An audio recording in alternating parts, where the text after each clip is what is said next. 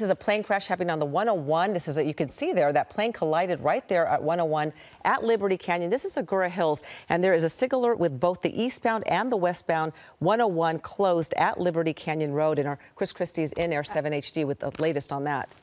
Yeah, you can see they've got the fire finally out. It was burning for a few minutes while LA County Fire responded out here. LA City Fire has left the scene. They are now taking over this situation in terms of the firefighting effort, which, as you can see, involves a lot of foam on the roadway, wreckage both on the northbound side and the southbound side of the 101 freeway. And as you mentioned, that southbound traffic is being detoured off at Liberty Canyon Boulevard. And you can see they are still in the process of trying to put the final smoke out as the plane continues to smolder here. It looks like a single-engine World War II vintage aircraft. Early reports from the scene are that there was only one pilot on board, and he apparently has been removed from the aircraft with unknown injuries, possibly very minor.